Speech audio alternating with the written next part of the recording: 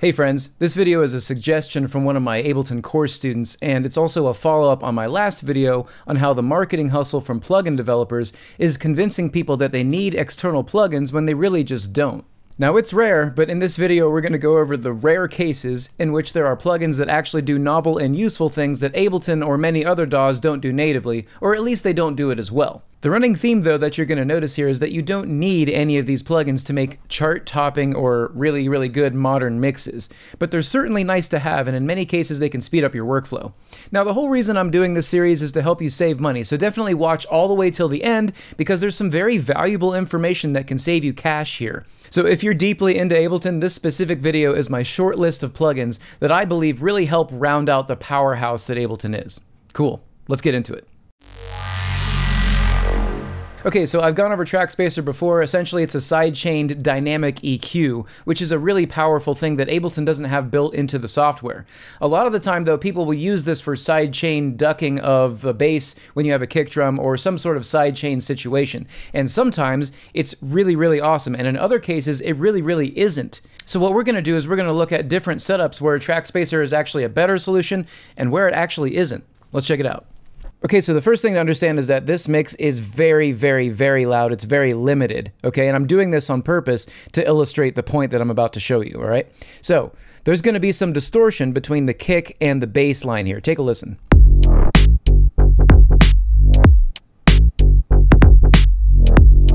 We can hear that kind of sound whenever the kick and the bass are hitting at the same time, right? So we obviously have to duck the bass out of the way when the kick drum hits. Now I've got Trackspacer here and we can see that we have fed it this drum track here and we fed it the kick drum pre-effects signal, okay? So it will duck out of the way whenever the kick drum hits, but take a listen.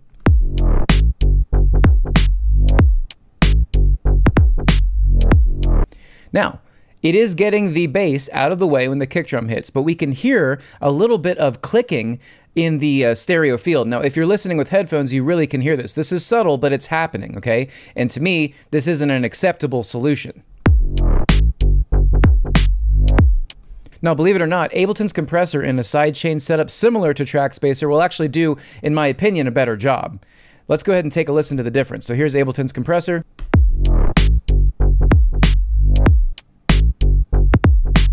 Clean as a whistle. That is about as clean as you could get right there when it comes to a side chaining situation. Now sometimes Trackspacer is actually a better kick and bass sidechain solution, but in this specific case, I gotta say Ableton's compressor is cleaner. So let's go ahead and bounce back and forth between these using my Q key trick. So I just mapped the Q, letter Q, to each one of these, and so when I hit it, I'm gonna bounce back and forth between these. Okay, so here's Trackspacer.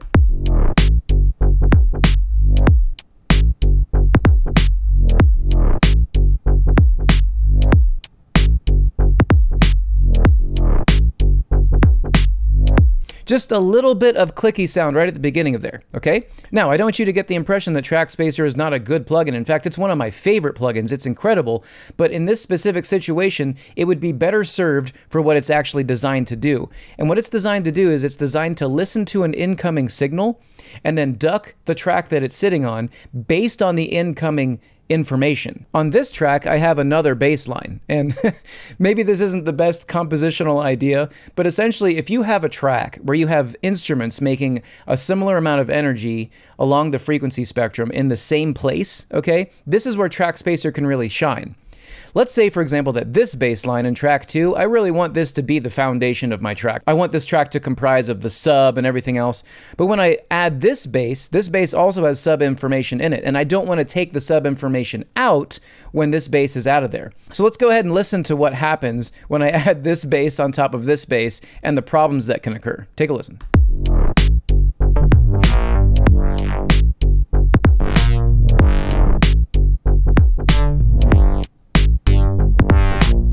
So now not only does this sound less intelligible, right, but I'm also asking my limiter to do a lot. I'm like, all right, limiter, you're going to get 2 different tracks with sub bass in them, like deal with this, right? And of course, we're going to get distortion, right?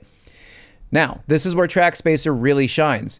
I've fed this bass line into this bass line, okay? And now, whenever this bass line is firing at the same time as this bass line, it's not going to remove all the information, okay? The only thing that Trackspacer is going to remove is the frequency content of this track. So this bass line actually has more bright top end in it. So now listen to the difference. This is so cool.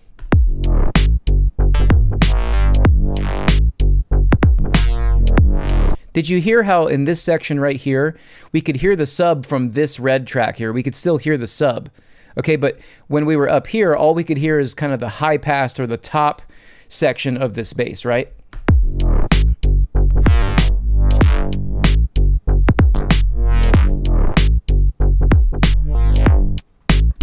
So you can see where the use case of Trackspacer really shines, and that's when you have two tracks that are conflicting over the same frequency range, okay?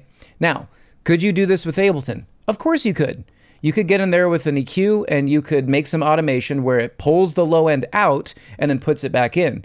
But is this a fast solution? No. Is this something that you can get done quickly? Absolutely not. And that's why Trackspacer is so useful. Cool? Awesome.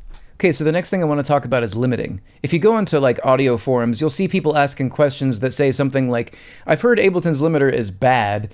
Why is it bad? And the answers are really funny and they're always very vague, okay? It seems like people don't really understand why Ableton's limiter leaves a bit to be desired, and that's what I said in my last video. Ableton's limiter is actually amazing for the resources that it uses. But yes, there are actually better limiting solutions that have some options that allow you to shape the way that the limiter works in ways that Ableton's limiter just can't do. Now, in my opinion, the last word in limiting has got to be Fabfilter's Pro L2. And so what we're going to do is we're going to look at why it's kind of a step up in limiting when it comes to options, okay? Let's check it out. Okay, so I've got a Pro L2 here and an Ableton limiter. If I hit my V key, I can bounce back and forth between these two limiting solutions, right? Now, I have added in Pro L2 12 decibels of gain, and this is Pro L's vanilla setting, right? This is the setting that it has when you load it up. Now, this is Ableton's vanilla setting, except I've made the ceiling -1, and as you can see in Pro L, the ceiling is also -1. Now, I'm driving these limiters pretty hard because I really want to stress test them, okay? So let's go ahead and listen to the difference when I go back and forth between these two limiters, all right? So here's the Pro L2.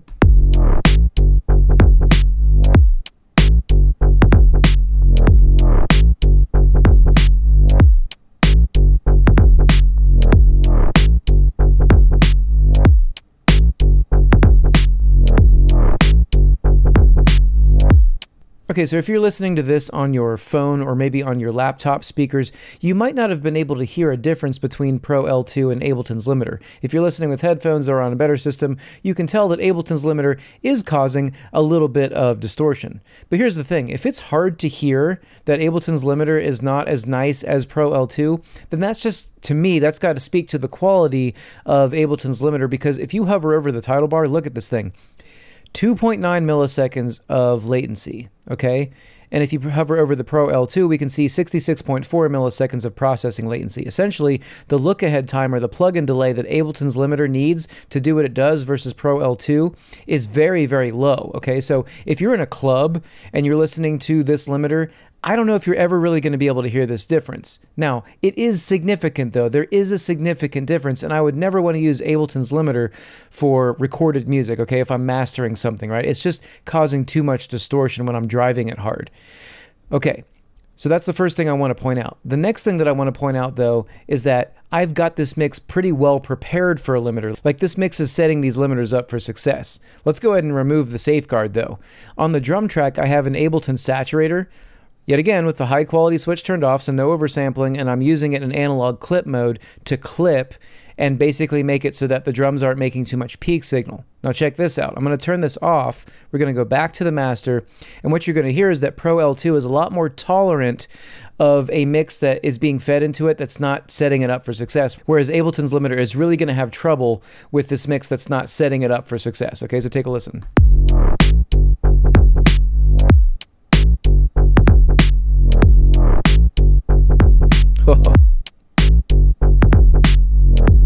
So now we can really hear Ableton's limiter very much struggling with this material, and that's why it's so important, regardless of what limiter you're using, that you're setting that limiter up for success by controlling your peak signal. Okay, so I'm going to go ahead and turn this saturator back on, and let's go ahead and look at something else.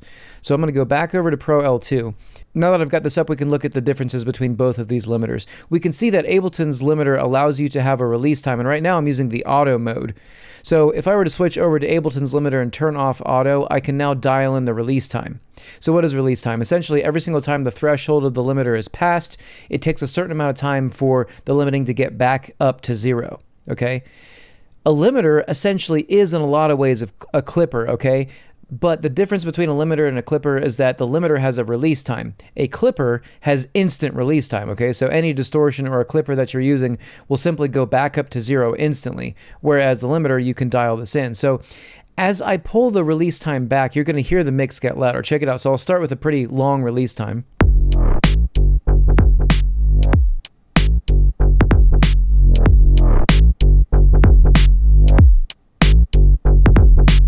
Now, with a low release time, we've got a pretty loud mix, but again, there's a little bit of distortion in this limiter. If I switch over to Pro L2, though, check this out.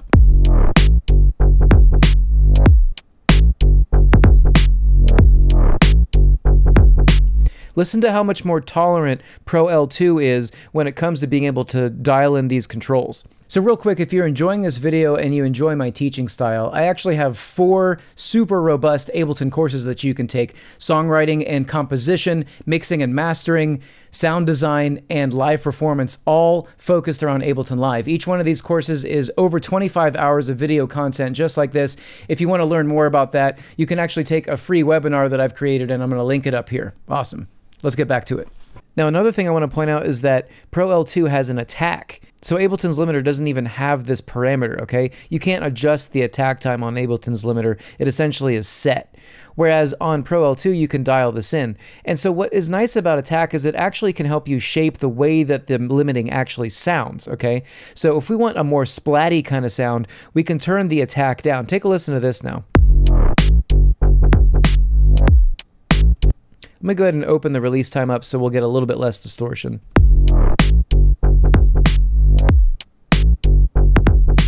We've got kind of that like Nine Inch Nails Closer kind of sound on the drums, right? It sounds a little bit more splatty, right?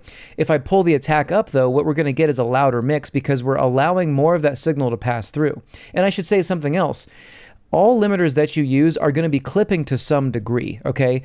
And the reason is because if you have attack time up, essentially what you're saying is okay, limiter, you can let 233.5 milliseconds of the signal through before the threshold pushes the signal down. And so what happens to that first 233.5 milliseconds? It gets clipped, okay? So essentially, if you don't have a high quality clipper, you're also going to run into an issue where you're going to get distortion. So Pro L2 allows you to deal with that distortion by dialing in the right amount of attack. Okay, so as I pull attack up, take a listen to how much louder, especially the transients, will get in this beat.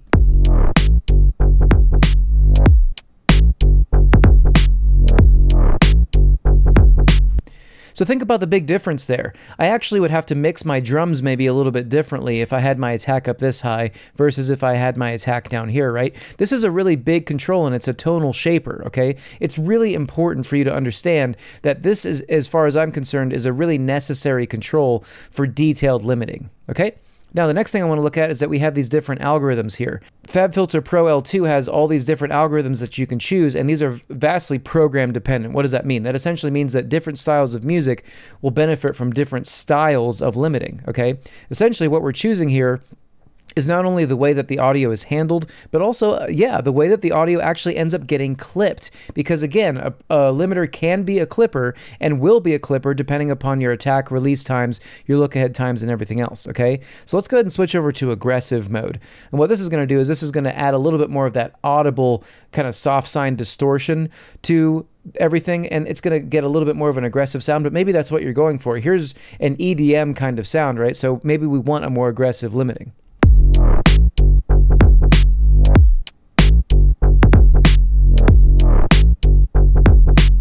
Now, I should point something else out. I'm using an 8 times oversampling right now. Ableton's limiter does not support oversampling at all. So if I put this back on off, take a listen.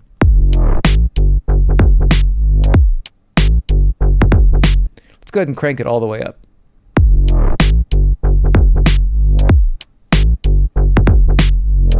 So even though we're really taxing the CPU here, we're getting a really, really loud and strong mix out of this limiter, right? So it's nice to have this feature. That's something that Ableton's limiter doesn't have. Okay, so let's talk about one last thing, and that is metering.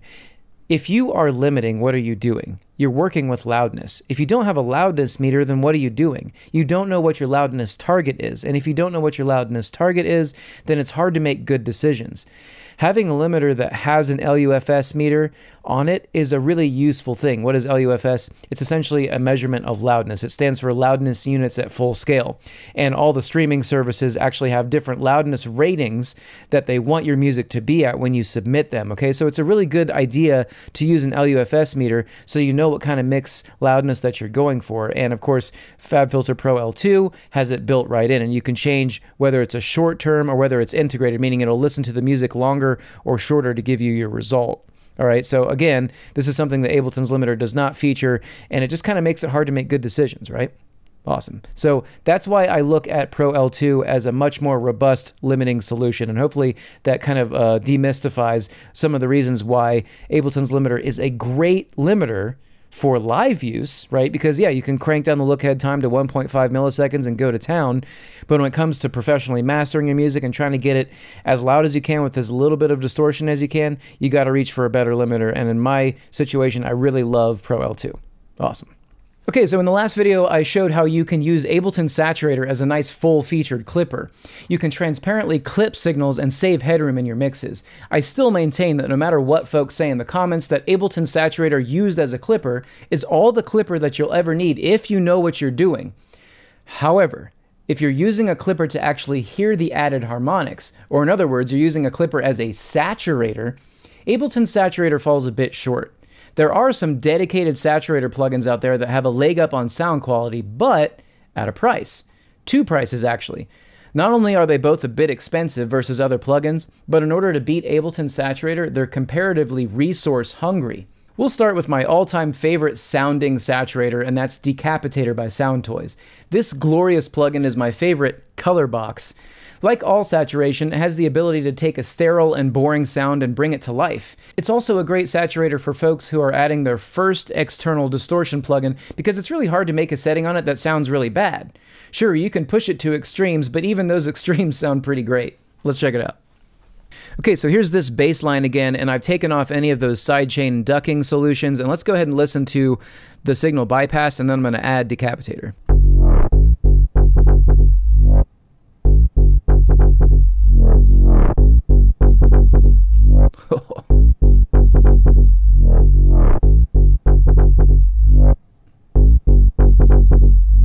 So let's go ahead and look at what is going on here. Essentially, you have an input drive and you have an output level. And as I turn up drive, you can see that the output is actually getting turned down due to this handy little auto switch.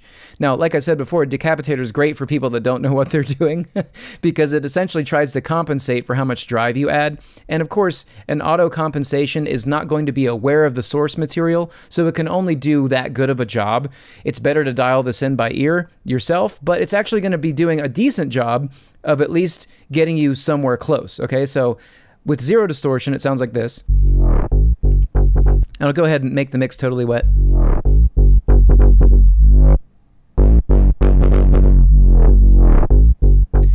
And so you can hear on this first algorithm, we have a really pleasing breakup. It sounds like we're playing this bass line through like an amplifier or something. It sounds really good. And you also have this punish control, which is pretty funny. And I think it just adds a huge amount of gain to the drive. And then you get this like just wild, crazy sound. Just no matter what you do with Decapitator, I always like the result. It sounds really nice. Now, of course, we have a high cut and a low cut. If the high cut's all the way up, right, but you can dial those back.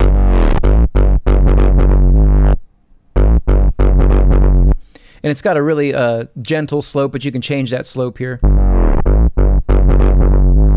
Now that's a decent sound. So what I can do is I can pull my mix all the way down to dry and then just bring this back in until I like it, right?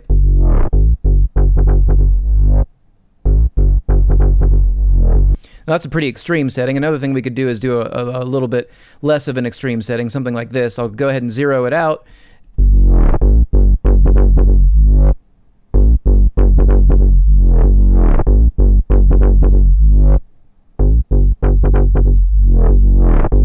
Okay, I've got a decent sound. Now I can pull my mix all the way down and bring it back in.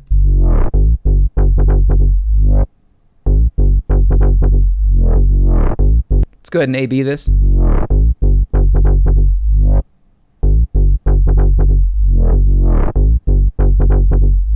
Just a beautiful sound. It's really easy to get a nice result with Decaptitator. Now, even though Decaptitator is my favorite saturator, it's not the plugin that I reach for most often when adding harmonics. The reason being is that there's an even better and more flexible saturation tool that has the widest application for the most diverse set of sounds, and that's Saturn 2 by Fabfilter. Let's check it out. Okay, so here's an instance of Saturn 2, and we just have a very, very light amount of drive on this signal. Let's take a listen.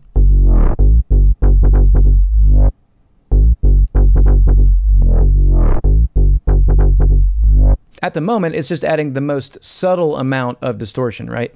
Let's go ahead and crank up the drive.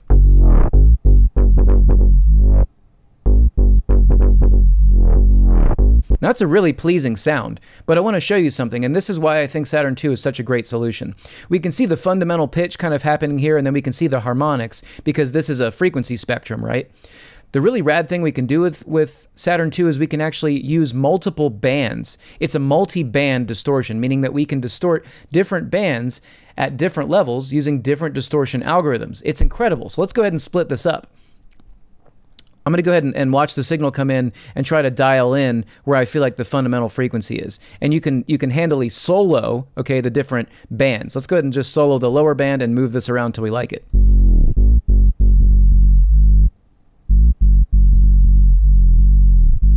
Perfect. So this is the fundamental frequency, and then up here we have the harmonics.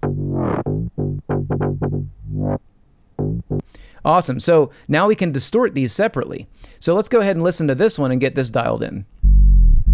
We could probably use a more aggressive thing. We could probably go with like heavy saturation. Let's listen to this. Now, that might be over the top, and you can hear a lot of bright signal in there. That's because essentially, when you're distorting something, even though we have this soloed, we are creating upper harmonics. Now, we can deal with those in many different ways. One thing we could do is we could use this EQ here, and you have a different EQ for each one of your bands. So I'm going to pull the brightest band all the way down.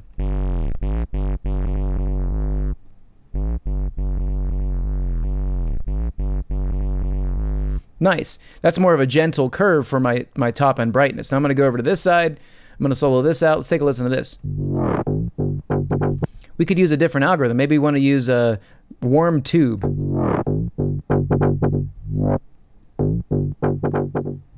Now, conversely, I can pull down some bass here, okay, and then I can allow this bass that I'm making here, the harmonics I'm making here, to take over that sound, and then I can work with the top end instead, right? So let's go ahead and turn off solo and take a listen to what we've got now.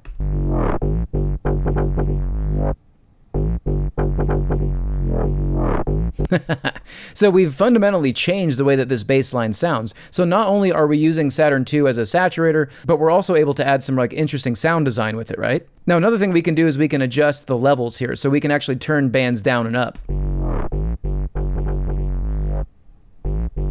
And of course, we can compensate by adding some output gain. Okay, so I admit that this is a really extreme setting, but I'm using these extreme settings to show you what's possible.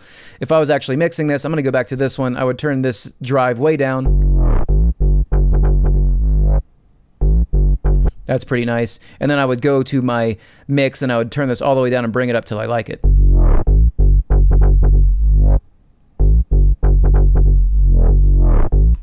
Cool. So without it, with it. Now let's go ahead and A/B the difference just for the heck of it. I'm going to use my Z key. Now, of course, these are very, very different distortion profiles, so this is just a matter of taste, right? But these are both adding color and interest to a relatively boring bass line.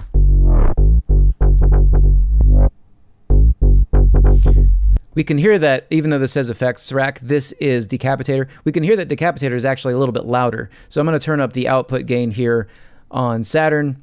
Let's go up to maybe 5 dB, and this will probably be a good spread.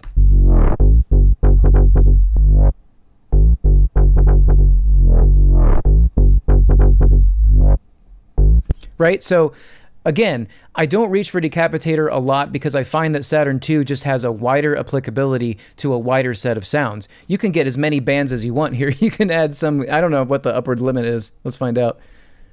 Yeah, you can add up to 6 bands here. It's incredible, right? So yeah, it's a really flexible tool. And one more thing I should say about Saturn II is that you have these variable oversampling qualities. I believe this is like ×8 and this is like ×32 oversampling. And I believe that there's also some oversampling happening in Decapitator, but it's not an option that you can change, I don't think anyway. If there is a way to change the oversampling option in Decapitator, let me know in the comments.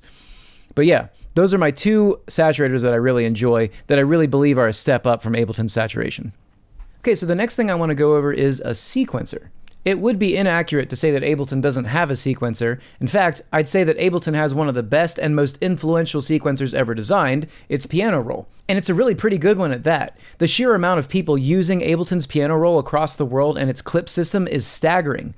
But if anything, that lends itself to my next point. How a human interacts with an instrument greatly informs the music that comes out the other end. Like, if you had a trumpet, you'd make totally different music than if you had a piano or if you had a guitar. It's the same with sequencers. If you've never used a sequencer outside of the Piano Roll, you're in for a serious treat. Whether you're looking for inspiration or simply a way to make music in new ways, taking a sequencer out for a ride is something every modern musician owes to themselves. Now, my go-to outboard plugin sequencer is definitely Polymath by Novel Music. Let's check it out. Okay, so here's Polymath, and you can see that it is sequencing an operator, and it's on this track, and you see that there are no notes in this track. That's because I'm using Polymath to generate the notes instead of the Piano Roll, okay? Take a listen.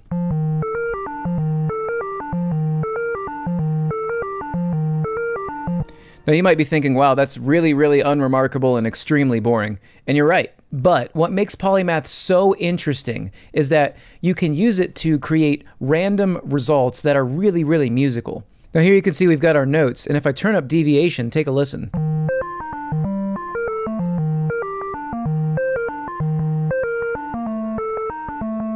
Now we're starting to move around and we're leaving that original sequence every once in a while by using this deviate. Deviate essentially will add a percentage of randomization, but it's locked to a scale, okay? Now, if I go over to all these other features, I can add deviation to each one of these. So let's deviate this one. This is the octave. Let's go to velocity. We're going to deviate velocity. Then duration. Now this is a really nice one because some notes will be very short and other notes will be very long. Now all of these are really fun, but let's go to mod. In mod, I'm going to start adding deviate, and this is really going to set this thing off.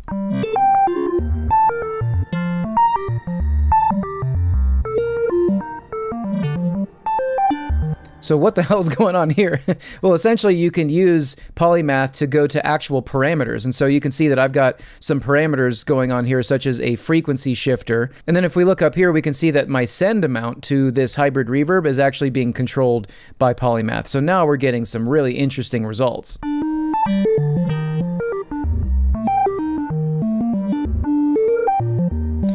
So you might be listening to this and thinking, yeah, this is really nice, but it's super random. I need some repeatable results every once in a while. Well, the cool thing is that you can just slide this lock control over. Once you got something you like, it'll lock the parameters in and it will repeat itself. Check it out.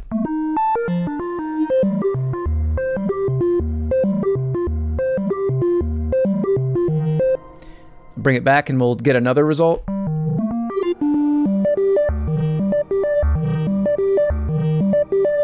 Now, if you take this lock control and slide it back this way, what's going to happen is it's going to start to increase the random amount, but it's going to repeat itself a lot more than it would if it was all the way over here, meaning totally random, right? So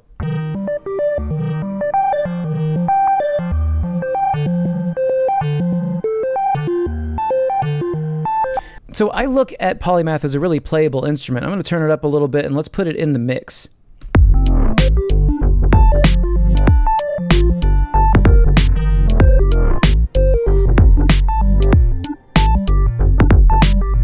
It's just so much fun. I love this thing. You owe it to yourself to check out a sequencer, if not Polymath, some other sequencer other than just Ableton's Piano Roll.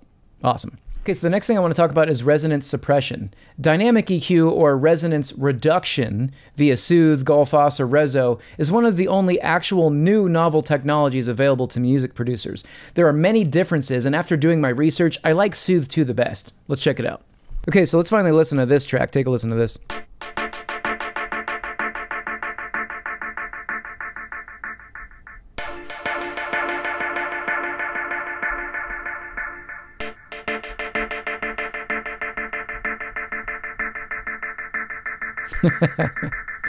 Okay, so essentially what's happening here is I'm using Ableton Echo and I'm turning the feedback up so that I can get kind of like a dub delay. Now, this feedback sounds cool and it's really fun, but it's kind of getting a really annoying frequency in there. Let's take a listen to this.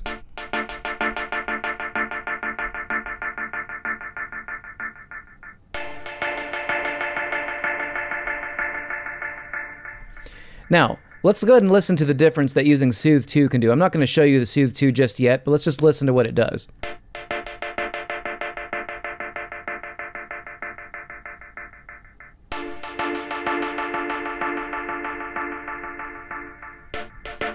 Now let's listen without it.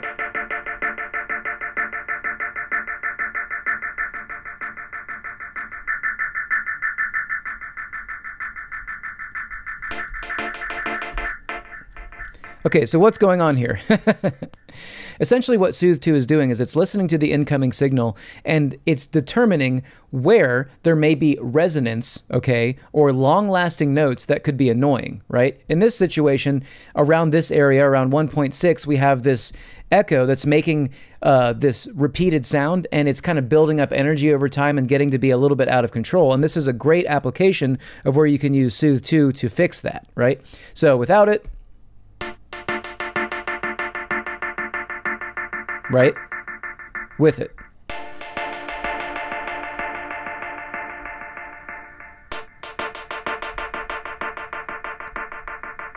So essentially what Soothe 2 can do for you is if you have a track that's kind of wiling out and it's got a lot of resonances and peaky sounds that are just kind of annoying, it's great and it's really easy to dial in where that frequency might be. So essentially what you can do is you can put Soothe 2 on a track and you can find where there might be some resonances that are bad.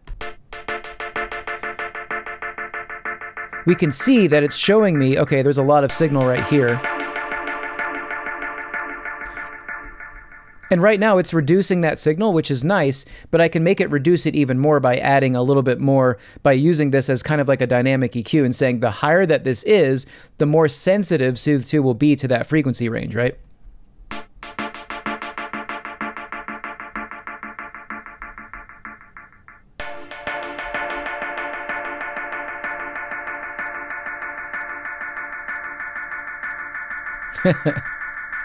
Let it take off.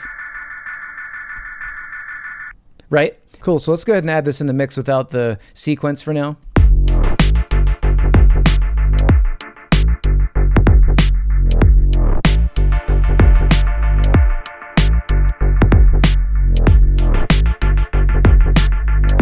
Cool, so hopefully you can see the immediate utility of a plugin like this. Now again, just like with Trackspacer, you could set this up yourself. I could make myself an EQ8 and I could automate the dipping of a gain on a signal, but again, Soothe 2 is just a faster solution and a more robust solution for the same thing. We also have a couple extras. We have the ability to oversample. Yet again, if there's some distortion happening, we can oversample. Another thing we can do is we can turn on delta, and essentially what this does is we can listen to the difference. Okay, so this is what Soothe 2 is actually removing. Right?